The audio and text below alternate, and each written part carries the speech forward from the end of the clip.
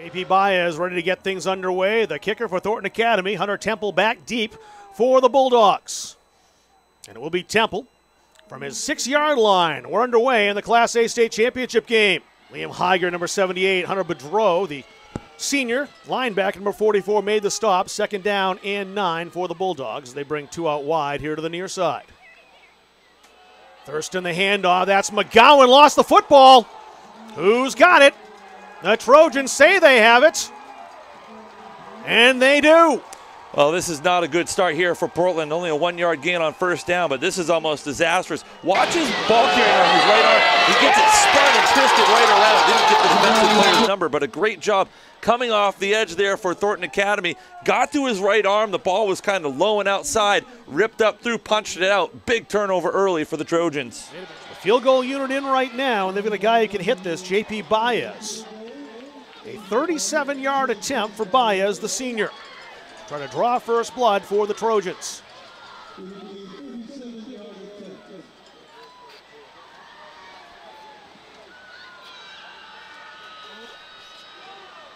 Kick is up. And the kick is good.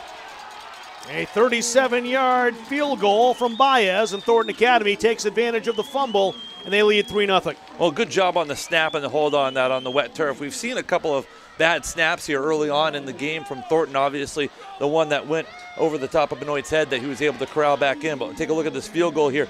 Good job corralling in. A little bit of a high snap, but got it down in time. 37 yards is pretty impressive field goal for Maine high school football, and especially in these conditions. Not much going on the Coastal Auto Parts scoreboard here in this contest. 1st down and 10 for the Bulldogs. Jones out of the Wildcat. He can throw this, and he will. He's got a man open downfield. Temple to the end zone. Touchdown, Bulldogs. Well, that's how you do it, right? You got to mix it up. He's been back there. They expect run, run, run, run. So what do? We're going to throw it. We've got guys that have gotten open down the seam, and that's a huge play, right? You got to change the possession. Time to take a shot. Let's take a look at this replay and see exactly how he gets open here on this play. So Temple just kind of gets up. He just came out from the outside. He just walked through. Nobody accounted for him. That's just a really bad breakdown in coverage there for Thornton Academy. And now Portland takes the lead here on a great play and a great call from Sean Green. 59-yard touchdown for the Bulldogs. The extra point attempt is up. And it is good. Drilled through by Justin Bouchard. And just like that, the Bulldogs on top, 7-3. And they're going to have to hit on a big pass play if they want to win this game at some point on a 3rd down. Benoit's going to have to air it out and connect with one of these receivers. But this is a little bit oversimplified, but you've got 3 downs. You've got to gain 3 yards on 2 of those downs and 4 yards on another down. It's really as simple as that. And if they can get Sunderland going, then great. But if not, I think they need to get Benoit in space a little bit more. We talk about winning the middle 8, and right now Portland is winning that middle 8, but you have an opportunity to win the next 4 minutes and make that middle 8 kind of a draw here. But if you go out there and you have another 3 and out, which would be their 5th straight, that's where you start to feel a little bit demoralized, right?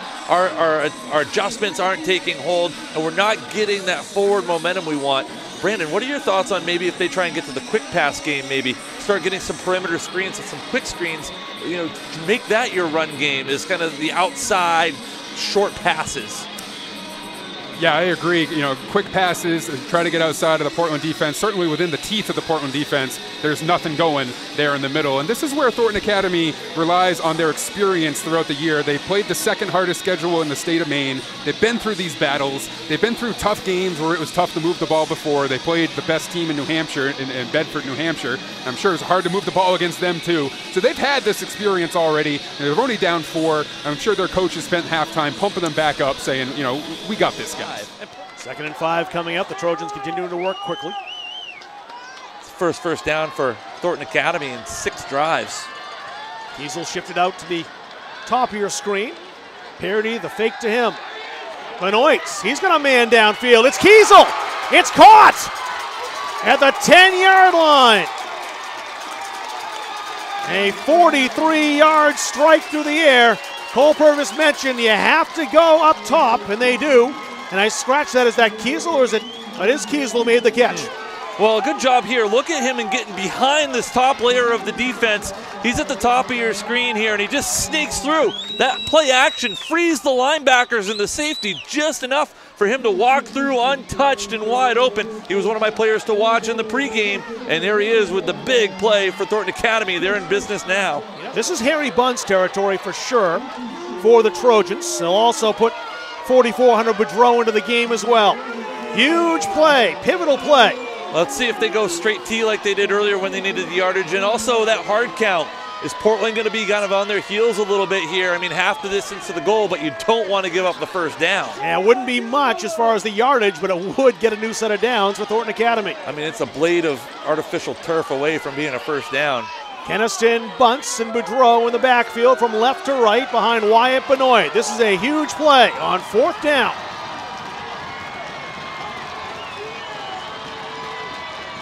All right, so they didn't get him to jump. Here's the check with me. What are they going to run for a play here? I would imagine you just kind of sneaky here.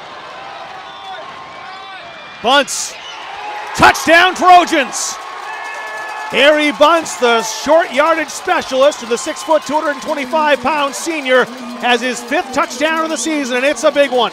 Well, you called it better than I did on that. It is Harry Bunt's territory. We talked about him in the pregame. He's the guy that's going to get you the dirty yards in there.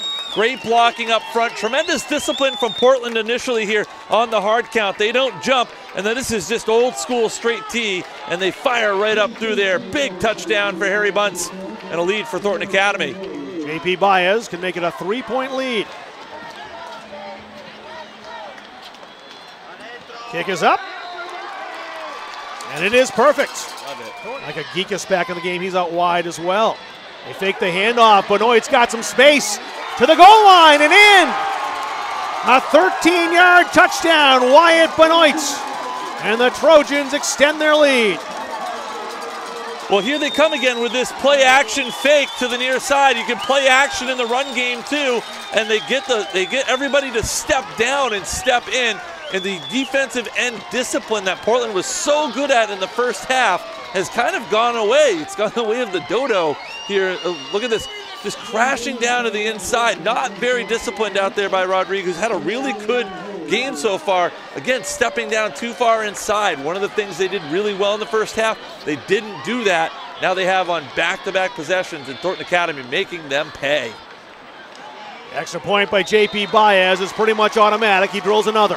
One of the best kickers in Southern Maine and maybe the entire state. Baez has given his team a 17-7 lead.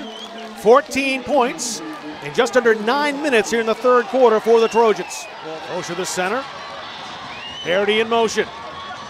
Benoit the keeper. Not much. They lost the football. Coming up with a football, Al-Kafaji. The Bulldogs get the defensive play when they need it the most. Yeah, Alessandro Rodriguez with this big-time stick. Watch him come off the edge and absolutely tattoo Benoit. Right here, boom, pops the ball loose, and Al-Kafaji is gifted one right in his hands, but that's started by Rodriguez, an absolute missile of a shot on Benoit. First down to the 43-yard line, clock rolling at 45 seconds. End of the third quarter. Temple makes the grab, turns upfield. Temple dodging tackles, but a flag flies in. This will come back somewhat.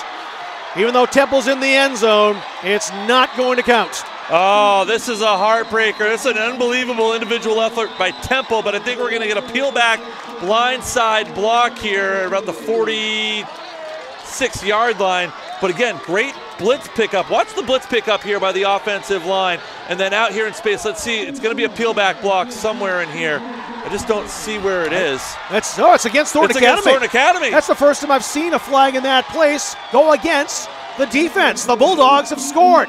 So I wonder now, here's the question on that play. Was it a peel back hit on a defensive player onto an offensive player? I was looking for something like that, didn't see it there, but unbelievable effort right there on that touchdown run. Temple, that's a big time one right there. They needed that. Bulldogs right back in it with a shout and can make it a field goal game here. As Justin Bouchard, the freshman kicker, set for the extra points. He's been very good at these over the course of the season. And And 1 for 1 already.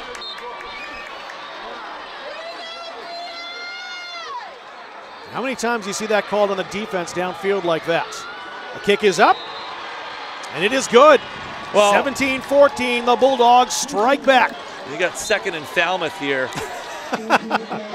Put it in Back Bay. Yeah, that Back Bay might be closer to the sticks than that is. Yeah, it's called second down. It says 25, and that's what it looks like. That's about.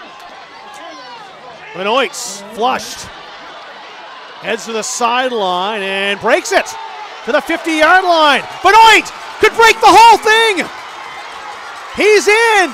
No flags. Touchdown, Thornton Academy. Wow, this goes from near disaster to pure elation for Thornton Academy as they were looking around to see if there isn't a flag, and they're kind of in disbelief. 61 yards. 66 yards. 66 yards for Benoit. He is one tired kid right now. But take a look at this replay, and he's flushed out here. No defensive end pressure here. Al-Kafaji gets too far inside and then tiptoes around the near sideline. And then a great screen block in there by Foucher, and just an unbelievable job by Thornton Academy to overcome the big-time penalty and take the lead, or extend their lead rather, to 10. They can make it 10 here in the Baez extra point try. And they have done so. Well, what a block by Foucher, too. I'm glad you pointed that out, because that's really what gave Benoit the extra step. And if he was stung at all, and he certainly was, by that Braden Wales tackle in the previous play, boy, did he shake that off quickly to bolt downfield. Tremendous run by the junior. Let's take a look at that one more time and pay attention to number 52 on your screen. That's Foucher. And just the job he does here of holding up everything, and then out here on the sideline, he does a great job of throwing that block and keeping his hands up. It also looked like over there was one other player I didn't quite catch. He just stood up with his hands. I'm not hitting anybody, I'm just in the way. That took Cordell Jones out of the play, and Cordell was the last line of defense. 1st and 15, 4:13 on the clock. They fake to Jones. Pressure coming, they had to get rid of it. Is it caught? It is! Intercepted! Brady Kiesel. The senior may have just clinched the gold ball for Thornton Academy. Well, we talked about what he does on the defensive side of the football for them, and watch him underplay this route. Walking over from the middle of the field and then gets there just in time. That's a long way to go to make that play for Kiesel. And in his senior season, in his last game of his career, he just may have sealed up the gold ball for the Trojans. Under a minute to go. 3rd down and 5. Down in distance, really immaterial here. The Trojans simply want to hold on to the football. Sunderland across the 30. Looks like he's short of the first down, but it likely will not matter. We're going to have to, will they make them run one more play here? Wyatt Benoit waving the crowd. Evan Hill's over there as well, 87. He's had a great day blocking. The Trojans ready to celebrate. Don't think they have to run another play. They certainly don't think so. And out they come. 0-2 after the first couple of games going into Bonnie Eagle. They won that contest. Lost to Leavitt. Lost to Bedford, New Hampshire. 2 teams playing for state championships in Maine and New Hampshire respectively. But this team has won one. Thornton Academy. Another ball for the trophy case. Makes some room in Saco. They've come back in the second half to win 24-14. Well, just an unbelievable job and an unbelievable effort here by Thornton Academy this afternoon. Things looked bleak. It was a tale of 2 halves, and they just didn't have anything going well for them in that first half. They couldn't move the ball. They were committing penalty after penalty, and they came out a house on fire in the second half and did the job they needed to do. After 4 or 5 straight 3-and-outs, they go back-to-back touchdowns to start the second half and don't look back. But Harry Bunce could add an O to his name, Harry Bounce right now, because he is absolutely just popping up and down. I have not seen a player this excited about a championship in quite some time. I know they all are, but he is really just thrilled about this, the senior. Scene here we've seen before.